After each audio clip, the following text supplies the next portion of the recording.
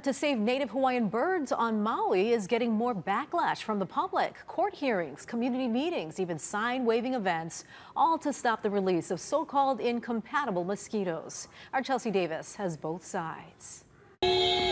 A small but loud group of residents held signs outside St. Mary's Church in Hana last week. They're trying to raise awareness in their rural East Maui community. They're also holding weekly public meetings. They don't want the state releasing millions of mosquitoes in an effort to save native Hawaiian birds. I just want it to be really clear that we are all on the same team of wanting to save these birds, and the reason that we're pursuing this is we're worried that this is going to have the opposite effect and we might lose these birds because of this project. Founder of Hawaii Unites, Tina Leah, filed a preliminary injunction and temporary restraining order against the Board of Land and Natural Resources and Department of Land and Natural Resources. The state's goal is to release incompatible male mosquitoes implanted with Wolbachia, a bacteria that makes the females unable to reproduce. The mosquito suppression technique is designed to stop the spread of avian malaria that's killing native Hawaiian birds.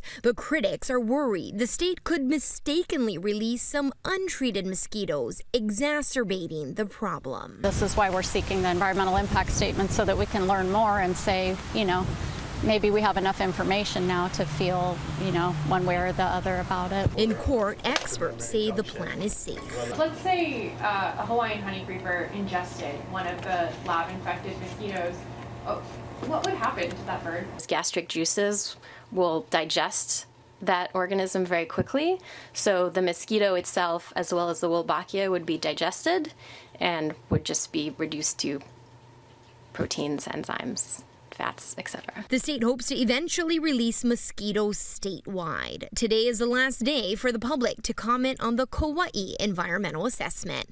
The next hearing is for August 15th. Chelsea Davis, Hawaii News Now.